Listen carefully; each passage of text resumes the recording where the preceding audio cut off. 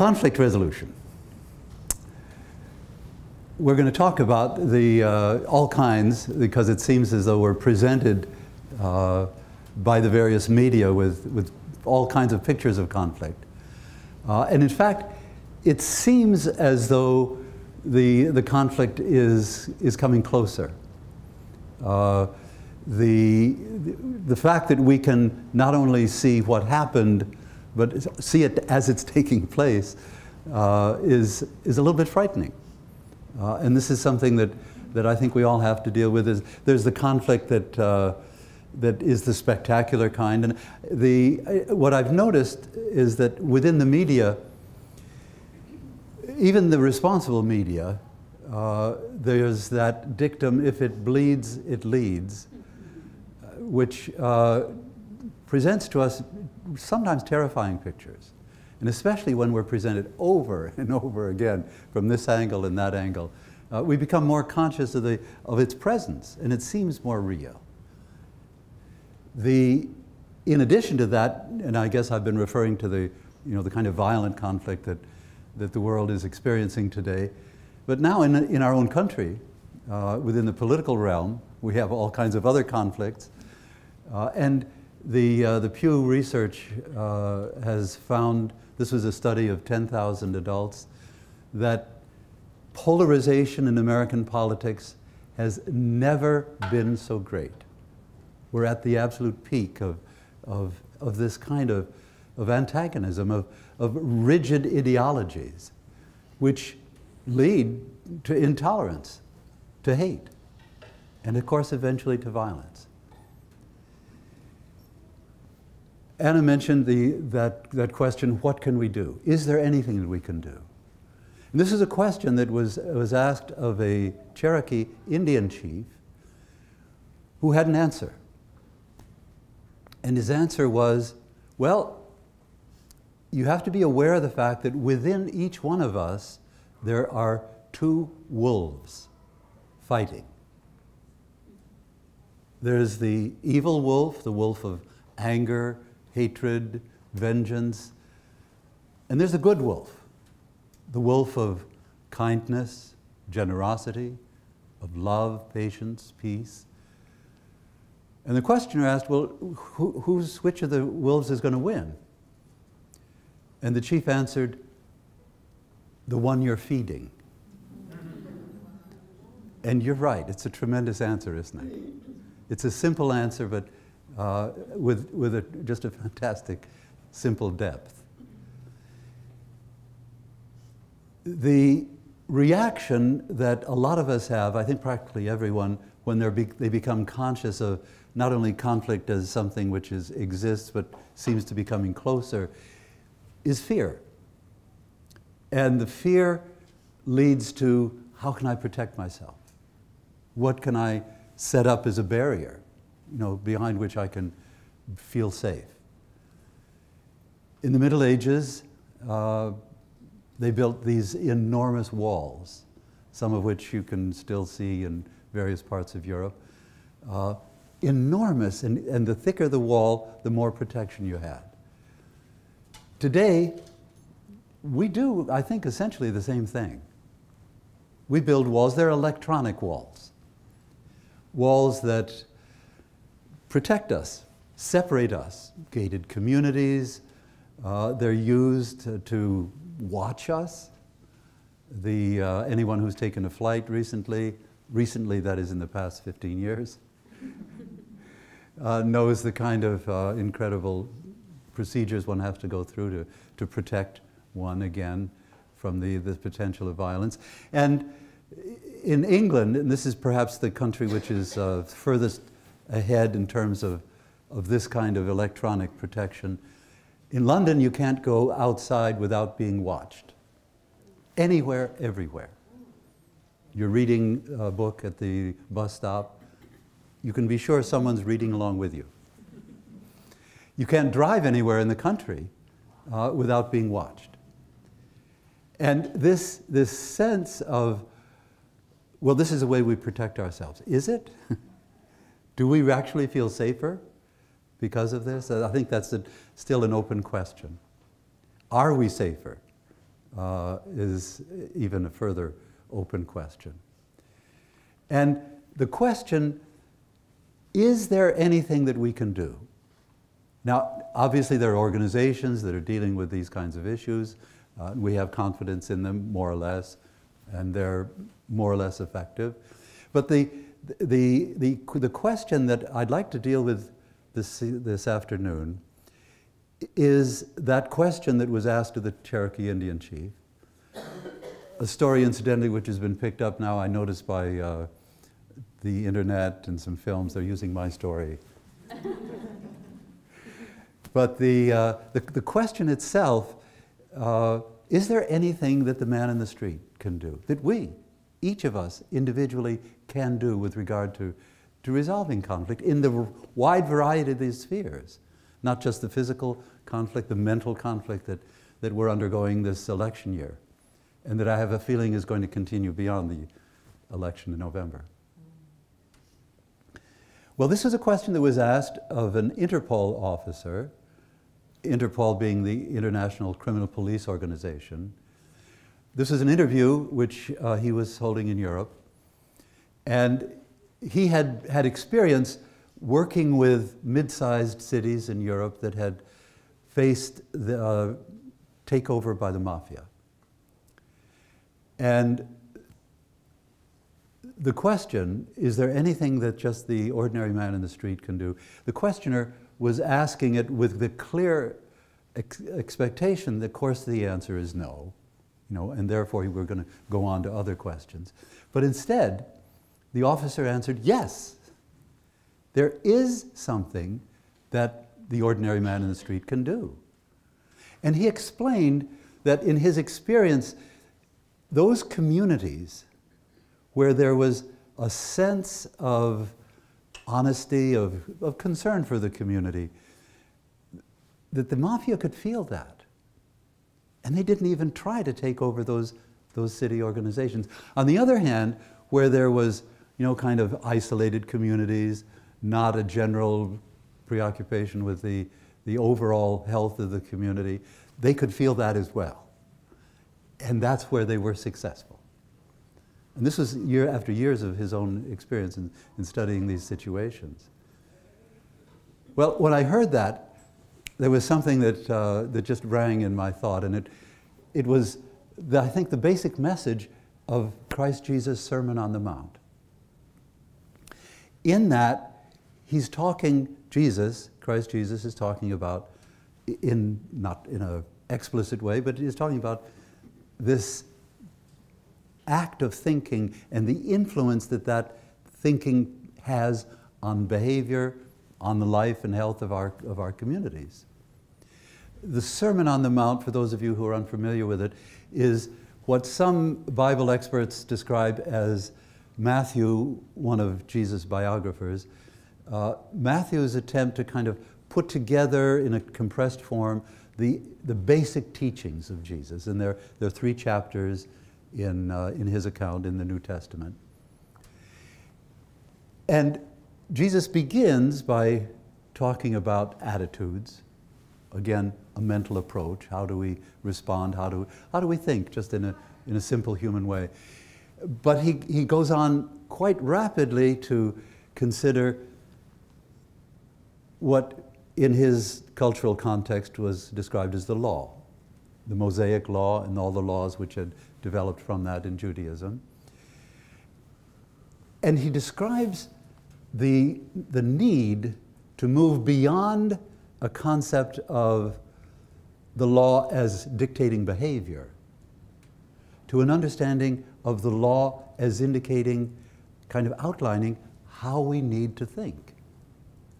And he takes some of the 10 commandments and illustrates what he means. He takes the 7th commandment, for example, thou shalt not commit adultery, and indicates that, of course, the act is important, but it's above all our consciousness which is important. He says, if you've lusted after someone in your thought, you've already broken the commandment. The 6th commandment, thou shalt not kill. He says, if you're angry with someone, you've already broken the commandment. The need is to take action on the basis of that thought, but focus first on what's going on in your consciousness. What's happening in thought? And it's this basic approach. He knew that it was the thinking which determined the behavior, and therefore if you wanted to correct the behavior, you correct the thinking. And you change the thinking. Well, that was a nice, and it is as you read the 5th chapter of Matthew, it leads very naturally into his consideration of loving. And this is, I think, just fascinating because he takes the concept of love and describes the way people feel that, you know, when they're loving. And he explains that most of us think we're loving when we respond positively to kindness, and that we hold in loving regard, of course, our family members, our friends. And what does he say? That doesn't count. That's not real love.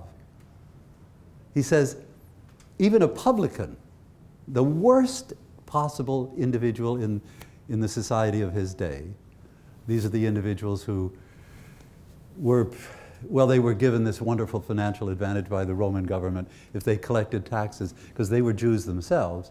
They betrayed their people by essentially forcing them to pay taxes to the Roman government.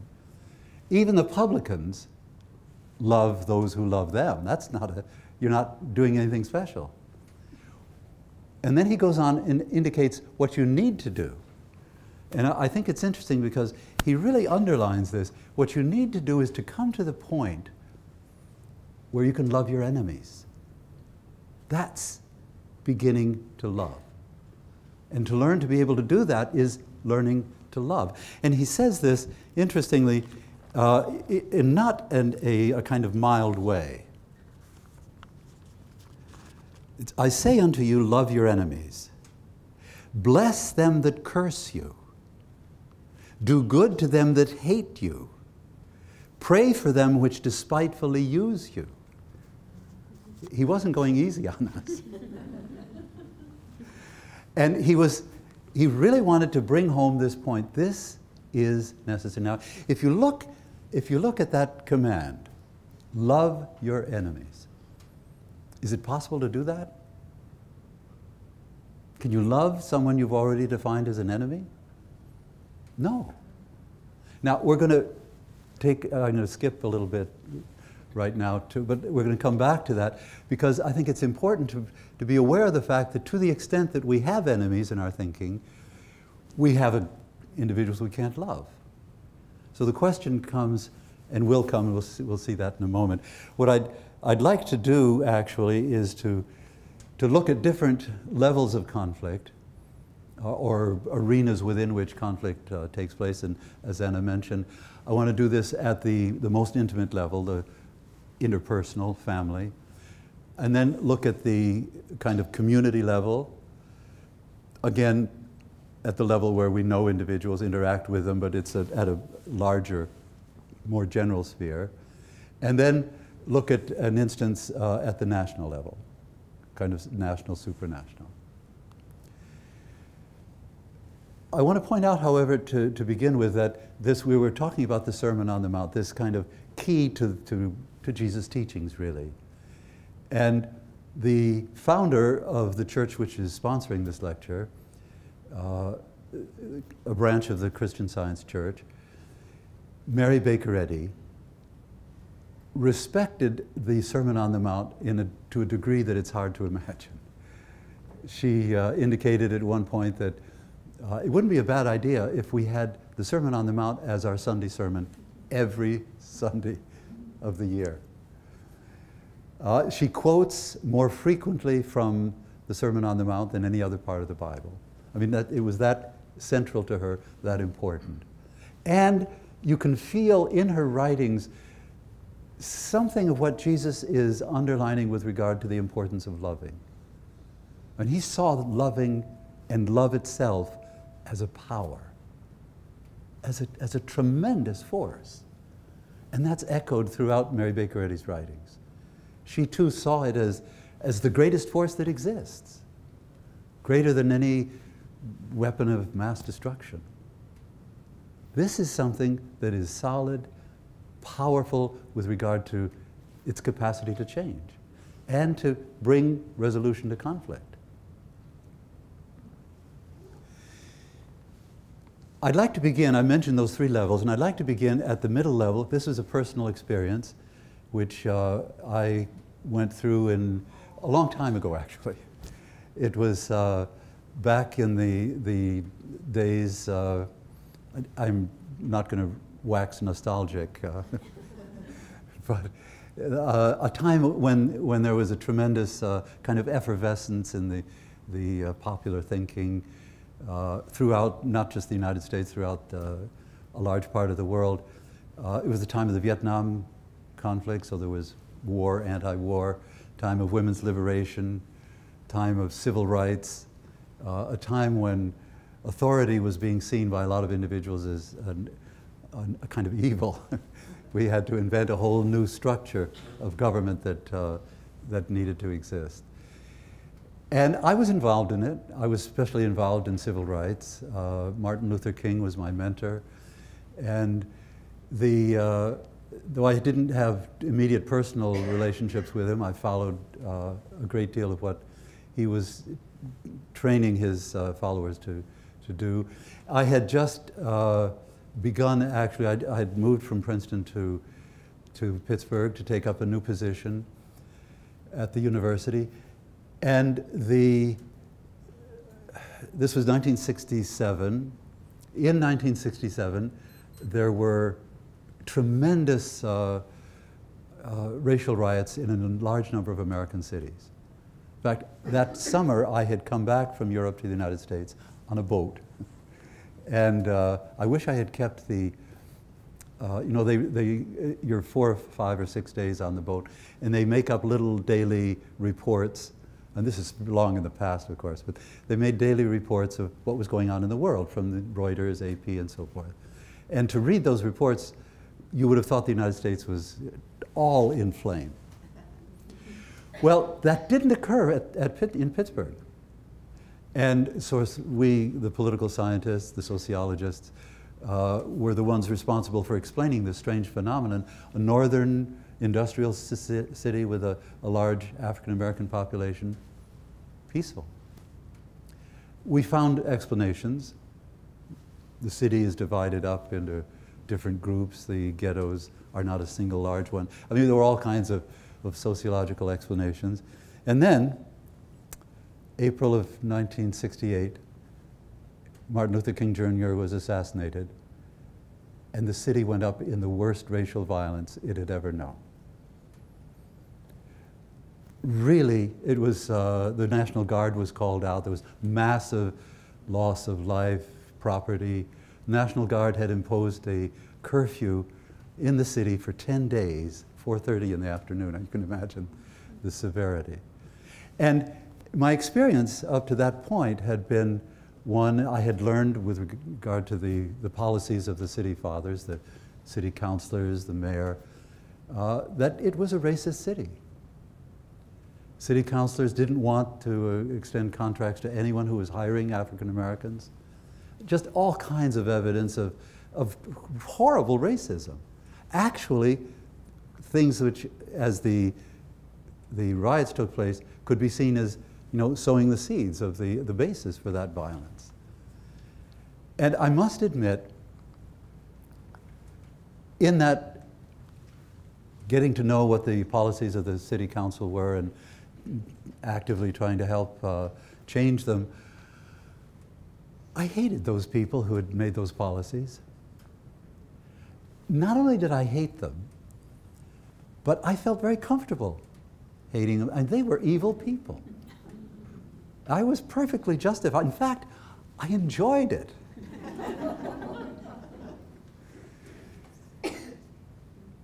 Well, I was a member of a branch of the Christian Science Church,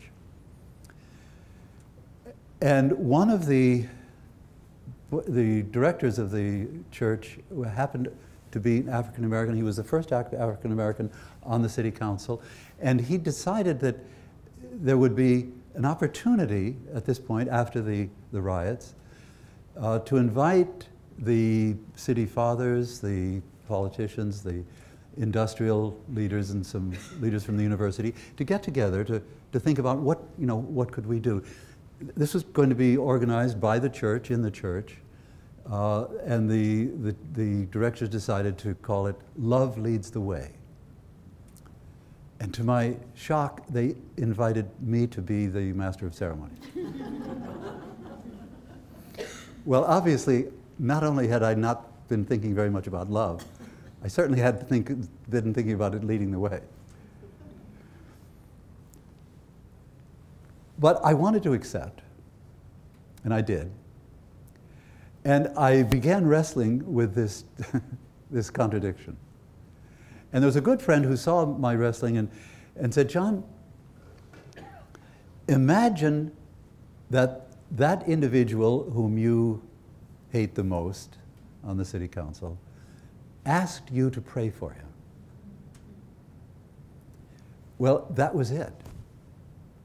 As a Christian Scientist, I had been trained to see prayer not so much as asking God to do something, kind of a favor or special blessing or something, but prayer is understood more really as spiritual understanding. Understanding the way in which man is related to God, the way in which God is related to all of God's creation, and understanding the operation of what we call spiritual laws. And especially if someone asks you to pray for them, one of the prime things that you start out by doing is recognizing that that individual that your physical senses are conscious of is not the true identity of the individual. It's a way of reasoning out from understanding God as pure love, as goodness, as a creator which is expressing in its creation all of those qualities of the source, such that man, as God-like, the image and likeness of God, can be understood. But of course, this is an identity which is perceptible only to our spiritual sense, not to the physical senses. So it's kind of pushing mentally aside the picture, the physical picture.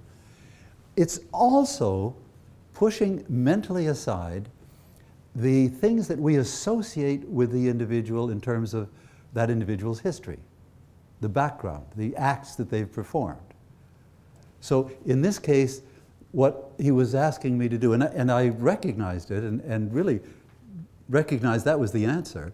I needed to push mentally aside the picture of the physical individual, and especially mentally aside those acts which I knew the individual had been associated with in the past. And that enabled me to sense spiritually God, really, God's expression, the fundamental nature of that individual as God created, God maintained. Well, it was a challenge. And I was making some progress, not as much as I wanted to. The irony in this whole thing is that I had been familiar with the nature of Mary Baker Eddy's description of her church. She describes it as being founded on love. She said the heart and soul of Christian Science is love. And she has many statements such as truth destroys error, so love destroys hate. Somehow that had sort of floated over, or were rather inconsistent, I think, in the continuity of our thought. But the interesting thing was that at that point I discovered something she had written just 80 years before, a little essay called Love Your Enemies. And it was incredibly appropriate. This is a collection of her writings, and this little essay appears right at the beginning. She begins with questions. In fact, the three first sentences are questions. Who is thine enemy that thou shouldest love him?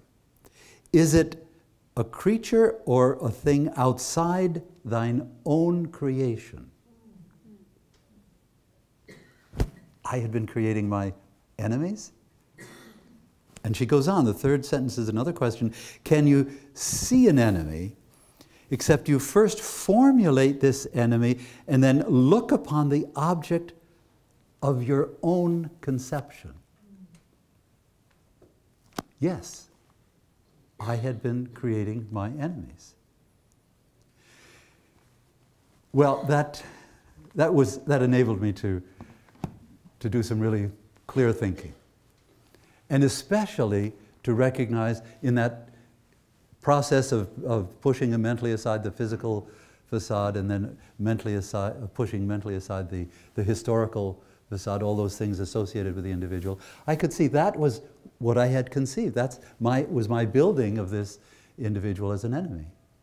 And that was the case, of course, for all the individuals whom I had up to that point blamed and hated because of the evil acts that I'd seen as a part of their past. Well, it's a mental process which is, I found, healing. And I must say I hadn't gotten to the point where I had a full, clear understanding of the whole thing, but I had come to at least a degree of understanding of what was needed in my own thinking to be able to lead the meeting. And the meeting itself didn't bring wonderful solutions directly, but it did sow the seeds for some extraordinary changes in the policies of the business school of the University of Pittsburgh, who up to that point had ignored totally all the entrepreneurial efforts of the African American community. And now there were bridges that exist still today and are helping the businesses of the African American part of our city. And that whole process extended also into the university. And one of the inspirations that came through my participation in that meeting was the basis for the creation of what Anna described as the living unit, which brings together African American students with white students, equal number, in a program that's designed, these were full-time students, but students who are interested in going beyond the regular studies to explore racism, and especially how it can be dealt with, how solutions can be found in the university context, in the urban context, and more broadly in the country as a whole. Well, the idea was approved by the university.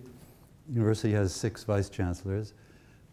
Every one of them assumed that it was a wonderful idea and wouldn't last more than 6 months. It would be firebombed, or more likely, the African American students would have such pressure put on them to withdraw that it would collapse. That was 46 years ago. It's still intact today. In fact, this is a lecture I gave in Brentwood, Los Angeles, several weeks ago, and I hadn't realized it, but there was a resident director there. I should have called on her because she had, this is her first contact with Christian Science, and she was one of the more innovative directors, exploring, again, ways in which the understanding, just the overcoming this thing which we call racism in consciousness. It's a real challenge. And she was an innovator in that realm. Well, I've talked a lot about conflict resolution up to this point, but I haven't mentioned an element which is absolutely essential. It's so important that Jesus required it of his students, his disciples, and required it in the way which it was kind of indicating you can't get around it. But it's very difficult. So Peter, who seems to be the one who was, the one in class who asks questions immediately, Peter, knowing it was so difficult, asked Jesus, well, if I try this at least 7 times, is that enough? You remember what quality that is? Forgiveness. Yes. And you remember Jesus' response? Not until 7 times, but until 70 times 7. And as I've indicated before. That doesn't mean that when you've reached the 191st time, you're off the hook. It means no exceptions. You must reach forgiveness. And what's interesting is that forgiveness is a part of learning to love. It's what Jesus was talking about in the Sermon on the Mount. And he talks explicitly quite a bit about forgiveness in the Sermon on the Mount. So how do we get to this point? Well, it's really the means that I've described as when I was attempting to imagine how I could pray for that city councilor. It's pushing aside the picture of the individual as a physical being and the picture of the individual as this historical entity. And just parenthetically, that person whom I identified as the one that I hated the most on the city council was the agent for the establishment of the intercultural house at the university. He offered to help us find a building that would be inexpensive to renovate and to change into a kind of new dormitory. And for the next 15 years, he became really my closest helper in terms of city relationships and getting all the permissions that we needed to have that house. But forgiveness is, it has a peculiar nature. We tend, I think, when we know that forgiveness is important. But how do you forgive someone who has, whom you've identified, as I had in this case, with someone who was really pretty horrible? Well, I think the first tendency is to try to find something good about the individual. And the problem with that is that it leads us right back into seeing the historical nature of that individual, accepting him as a human being. So what I'm indicating here is really, it's the requirement here is to go beyond the human, is mentally to push aside that picture of the individual, not only as the physical entity, but also as the historical entity. And when those two facades are removed, then we're able to sense spiritually, to see with our spiritual eyes, God's creation. And of course, when we see God's creation, we can't help but value it. It's something wonderful. It's something beautiful. And so we love it. And so you can see how forgiveness is related to love. There's, in the realm of conflict resolution, and it's a burgeoning field, with all the conflict you can imagine. There's all kinds of institutions that are anxious to support this effort to find resolution for these conflicts. And there's a lot of good work being done. And interestingly, and I think very appropriately, a lot of emphasis placed on forgiveness. The problem is that the forgiveness doesn't go far enough. There's a few descriptions that have to do with with this, what I call a human forgiveness. And mind you, human forgiveness is compared with vengeance, anger, is wonderful. I mean, I don't want to put it down. It is accomplishing wonderful things in the world. We can go further, and that's the point I'd like to make. The human forgiveness is defined as refusing to feel anger, to grant pardon for the remission of an offense. It's a conscious decision to release feelings of resentment, vengeance toward a person or group, regardless of deserving forgiveness. All of this is great, but it needs to go further. And essentially what I'm saying is that for divine forgiveness, we need to make that extra effort really to love, to come to the point where we're able not to look at the human situation and see past it and not react and so forth, but instead to see, having pushed aside those two facades, the physical facade and the historical facade, to begin to sense the godlike nature of the individual or of the group. That's the divine forgiveness that we need to find. And the discovery of that forgiveness, in a sense, in our own thought, is incredibly freeing. As we reach that point where we're able to love genuinely God's creation, we're not reacting anymore. Let's see, one of the highways that you travel frequently is 101.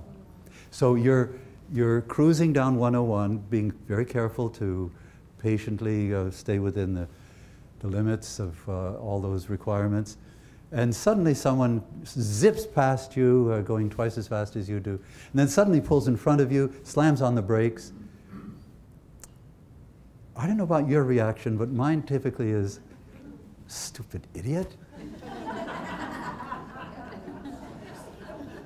You see, I haven't reached that point that Jesus was recommending. But now the question comes, mentally, what do we do with the stupid idiot? Do we forgive the stupid idiot? No. That's human forgiveness, and it's better than reacting madly and doing something irrational. But no, that's not the answer. The answer is to recognize that you need to see through that thing that appeared to be the stupid idiot to the godlike nature of that individual. So it's not only not reacting, that's good, but it's being able to see, to sense spiritually. And this gets right at the heart of what Mary Baker Eddy has discovered. This is an individual, Mary Baker Eddy, recently described as the most profound theologian of modern times.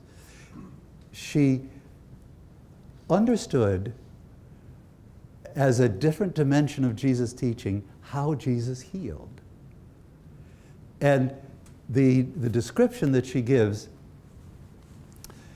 it's an interesting one. This is the book that Anna was describing that's available at the back for the rock bottom price of $5.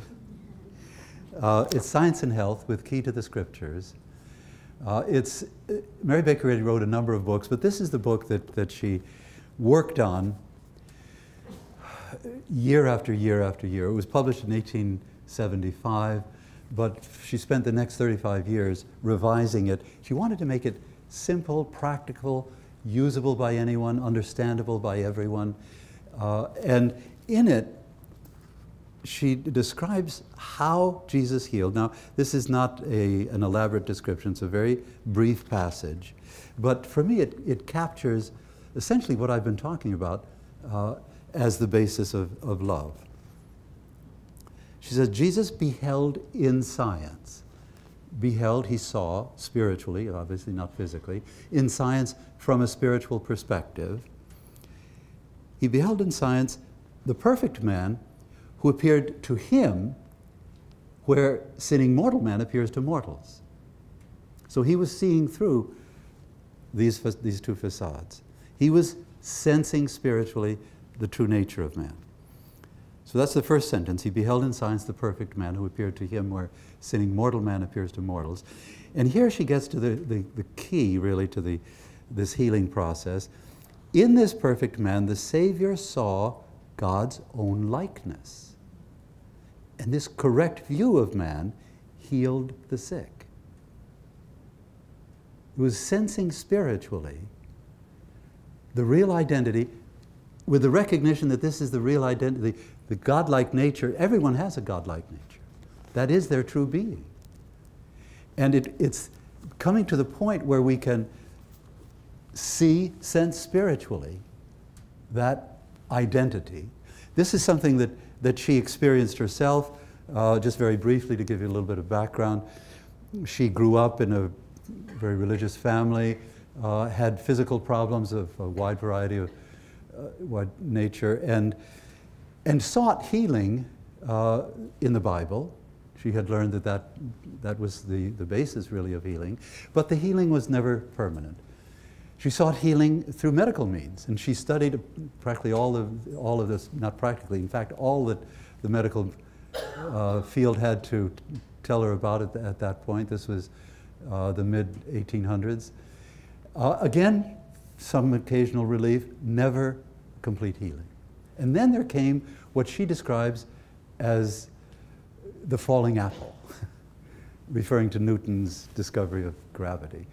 And the falling apple for her was an experience that she had. She had a very severe accident, one her doctor felt was fatal. And as usual, she turned to the Bible for an answer, reading how Jesus healed, reading descriptions of Jesus' healings. And that, essentially that understanding, something that is equivalent to the recognition, what he was doing was training his disciples to use their spiritual sense to break through the facades, to see the real identity of the individual being healed. And it was kind of breaking out of this false education that our physical senses have trained us to accept as true into a new, clearer perception of the real nature of man, and in particular of the individual who is to be healed. Well, I'm putting my words essentially at this point that I don't think it was as clear to her at that point. She knew she'd been healed. She felt that it was something that could be understood, that it was certainly similar to the healings that she'd read about so often in the Bible. And the key here is that she felt she could understand how it was done. And so she searched the Bible for the next several years. Within that first year, she tested it and found that she was able not only to heal herself, but to heal others. And cases of deafness, of tuberculosis, a variety just within that first year. And then she went further and she recognized that if this was something that could be understood, and it wasn't something special about her or about Jesus, but something that could be learned, that meant that she could teach it to others, that they in turn could heal.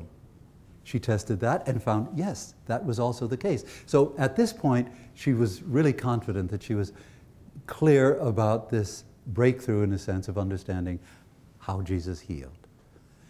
She trained what are called practitioners, individuals who actually full-time heal, offer their services to others to heal problems. And this was something which became more and more demanded. There were individuals who, in greater and greater numbers in cities around this country and eventually in other parts of the world, who were asking for healing. And she needed to have other people train practitioners. Well, we'll come back to this in a little bit later, but the reason I'm saying this is to kind of indicate the gradual development of the movement. By the beginning of the 20th century, there was a church, there was a worldwide movement actually in terms of individuals who were being healed, who wanted to learn how to heal. And at this point, she was one of the most famous individuals in the world. This was a period of yellow journalism. Journalism not so much concerned with the truth of the articles as with making money selling the newspapers. And the two major newspaper chains, the Hearst chain on the one hand and the Pulitzer chain on the other, were competing with each other. And one of them got the bright idea, why don't we, here's this elderly lady, very famous, living up in Boston, the Boston area, actually in Concord at that point. Let's write stories about how she's not what she appears to be. She's really mentally deficient. That she is, then there were stories about her death, that sold a lot of copies, encouraged, then she proved that she was very much alive. Then, well, okay, she's at least has dementia and is not capable of governing this large religious movement that she'd began. Well, this was it was very serious. It was an enormous attack which gained ground as they saw this is selling more and more copies, and over a period of 6 months they made millions of dollars selling more newspapers. So they decided, we'll carry it a little bit further. We'll sue her, and we'll get individuals who are being damaged because of her mental deficiency. And they persuaded her son, her only son, to join them. And he was willing to do so. Why is a whole set of other reasons. But I'm describing that because her response to that learning of that betrayal, essentially, in an absolutely crucial moment when, if this suit had been successful, her religious movement, all that she had worked the preceding half century to develop, would have gone crashing. This is one of the lines from a letter that she wrote to her son George. "Why do you allow yourself to be used to bring this great grief and trouble to your aged mother?" Not a horrible condemnation. And frankly, it characterizes her response, her thought. She was a wonderful healer of all kinds of diseases, but also of a wonderful expresser of that idea of forgiveness that I've been talking about. And she never once reacted in a negative way, thought of condemning George, or in fact any of the other individuals.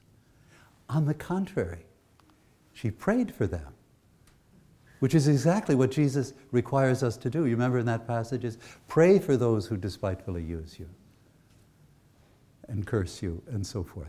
And so this was just that beautiful expression, a natural one. She couldn't, because of the nature of her, the constancy of her love, she couldn't come to a point of condemnation, but there was just that natural forgiveness.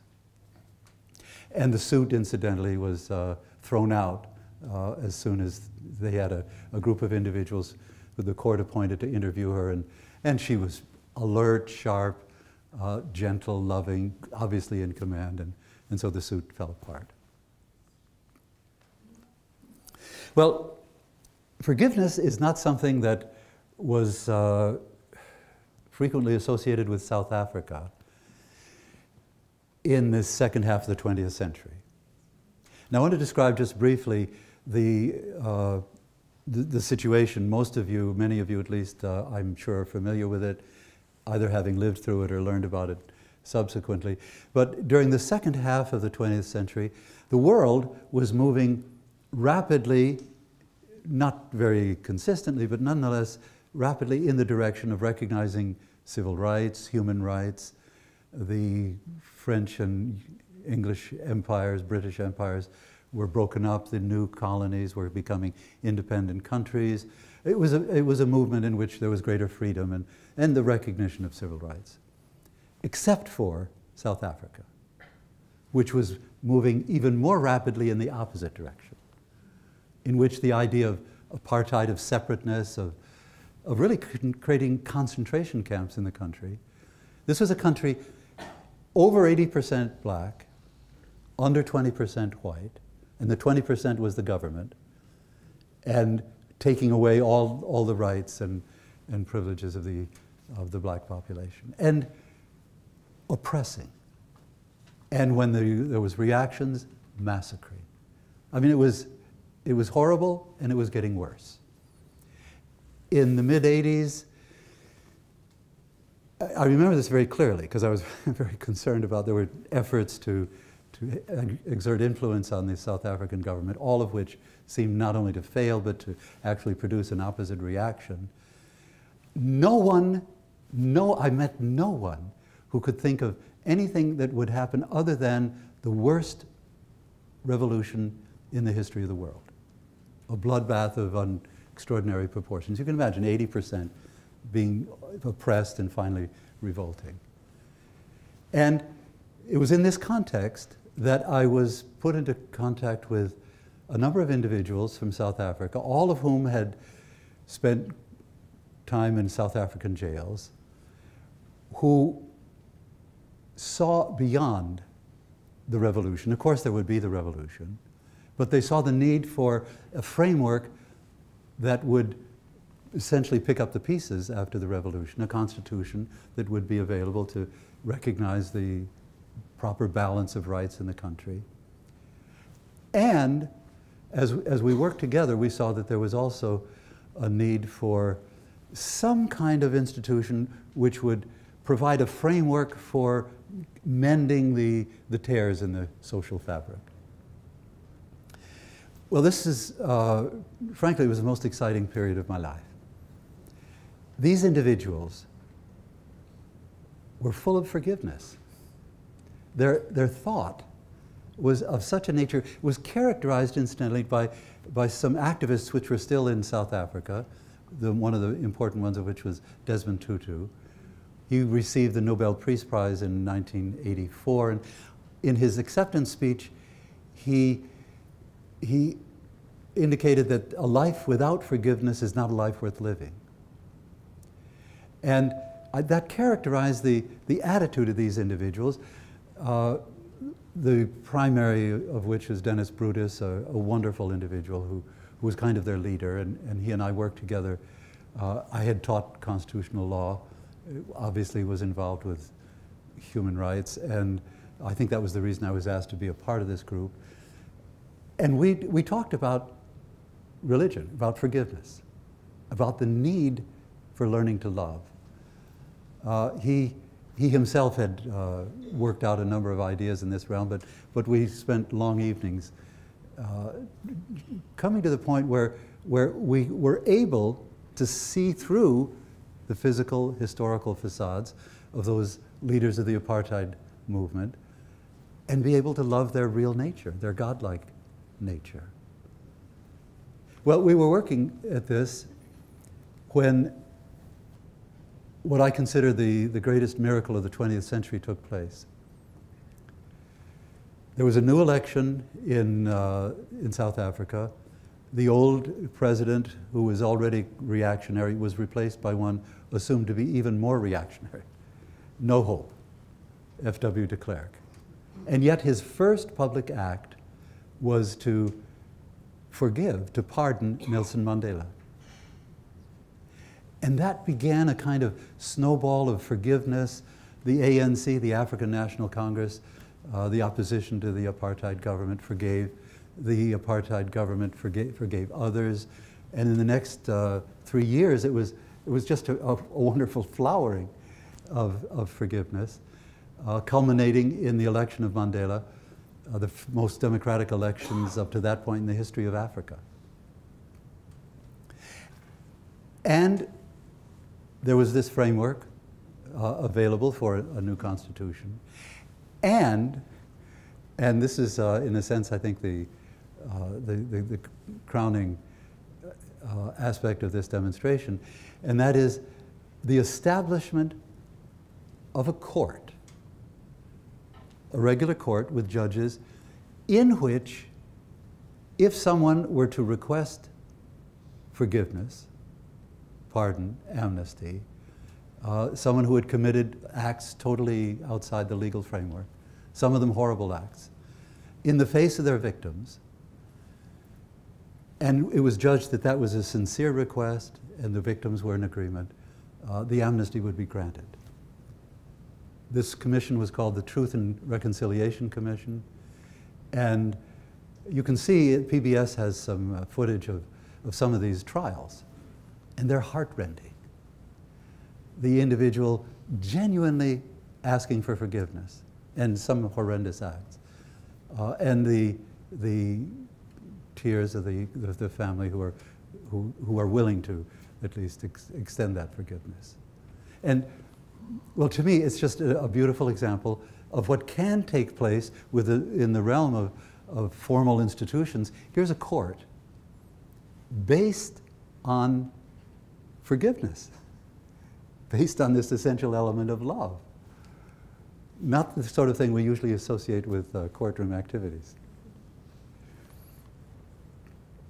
Well, I mentioned the activity of Mary Baker Eddy in her efforts to extend the teaching of Christian Science to the world.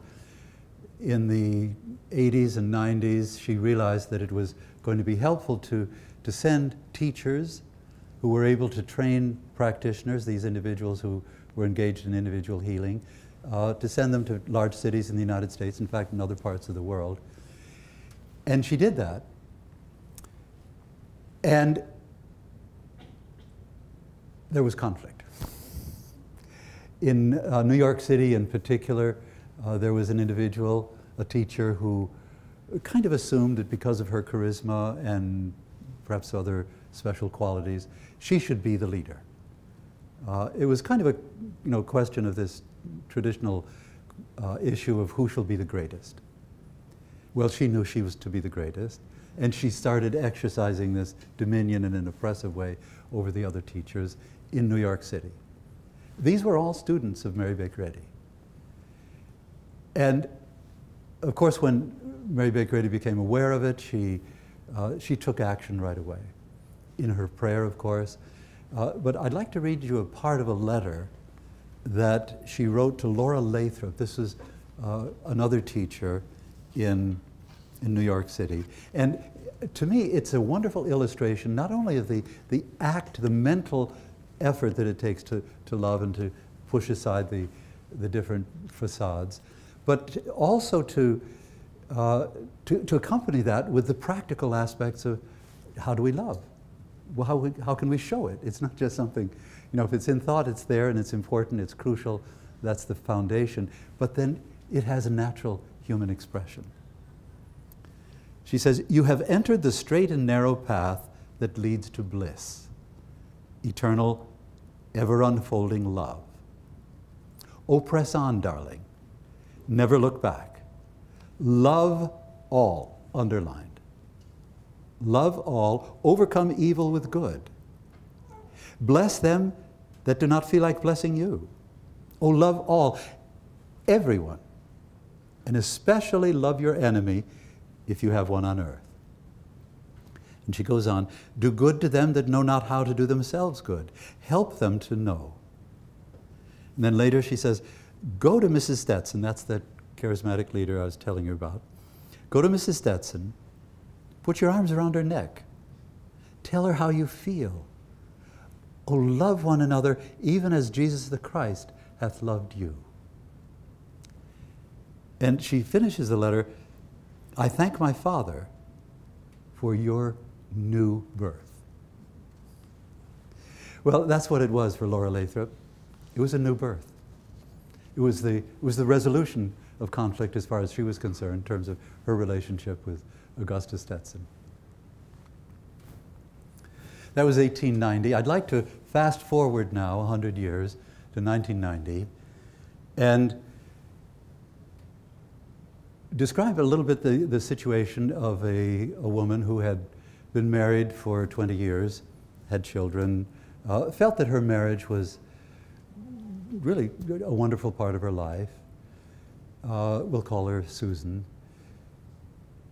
And she discovered that not only was her husband being unfaithful, but that he had been during her whole marriage. And this was a shock, to put it mildly. She had a heart attack. She was paralyzed in her side and her left arm. She was a Christian Scientist. And she had had healings. She had understood what Mary Baker Eddy teaches about how Jesus healed and put it into practice for herself, for her children, had been very effective. So she naturally turned to a practitioner to help in this extraordinary circumstance. And she explained what the situation was. The practitioner answered, "Well, of course, my dear, you must begin by forgiving your husband and his mistress." What? Who's the victim here? Well, she felt that was not only asking the impossible, it was going way beyond. And so she, knowing that that she had been effective in her prayer, in the past, she hung up, "I'll take the case," and began prayer for herself. And she prayed along the lines that I've described with regard to herself, seeing through the physical, sensing spiritually her godlike nature. During that time, the mistress sent the love letters for her husband to her, contacted her eldest child, harassing in general, so much so that she felt like calling the police at one point, but she didn't. But she did continue the prayer, and days ran into weeks, weeks into months, and there wasn't any progress. She learned to kind of disguise the paralysis in her arm, but there wasn't any improvement. And in fact, the arm, for lack of use, became just half its normal dimension. And at the point at which the paralysis seemed to be creeping up her shoulder and into her cheek, she realized she obviously was on the wrong track, or at least she had to correct something. And the idea that came to her was, I'm realizing these laws as they apply specifically, but I'm not seeing the law. She realized if she was to see herself from a spiritual perspective, herself as godlike, how could she not accept the idea that that was the nature of her husband, and even of his mistress? And she saw the inconsistency, and she began to correct it. She began that effort at genuine forgiveness, at divine forgiveness. Not, and this is an important point, not accepting the disrespect, the infidelity, and all the things that are associated with it as though that were good or normal, or actually could be forgiven. It was the divine nature of that individual that she was to see, and that was the forgiveness. Now, I'm saying that because sometimes people associate forgiveness with overlooking instances or somehow accepting them as so that's normal. She recognized that was not the case. Her sole desire was to see through that fake picture of her husband and his mistress, to sense spiritually the divine nature. And as she did so, the paralysis disappeared.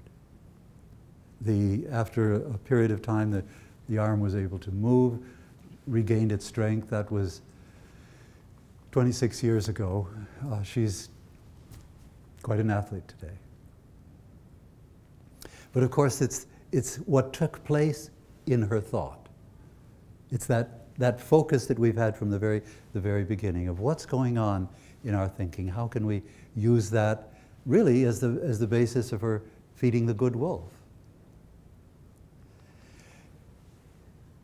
The Indian pacifist Gandhi said, "Be the change you want to see in the world." And I think it's a wonderful recommendation, because as we acknowledge the goodness, of course, of ourselves, but also of every other creation of God, we are breaking through the picture which is preventing the world really from arriving at its concept of forgiveness, but it enables us to reach that point of clear seeing and of freedom. And that's the way in which we arrive at loving, which is the real resolution of conflict. Well, I want to thank you. You've been a wonderful audience this afternoon. Thanks so much.